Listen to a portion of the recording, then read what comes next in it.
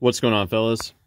I've got a 1999 F350 and I'm going to use it to point out to you the location of the two fuses for your cigarette lighter and your power point, your power outlet.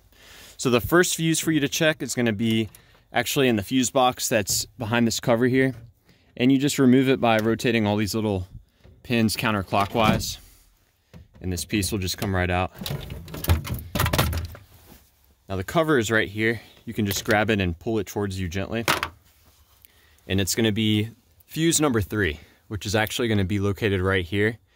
This truck, it's got a 10 amp fuse installed there, which is the wrong amperage. You can install up to a 20 amp fuse.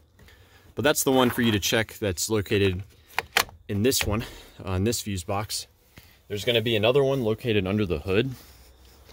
And the one here is supposed to be a 25 amp fuse. So to get to this, you just pop this up, and it's going to be that one right there. So that clear 25 amp fuse. And that's actually for the power point. So yeah, I hope this was helpful. Let me know if you guys have any questions, or more importantly, any advice about troubleshooting the cigarette lighters or power outlets on your F350.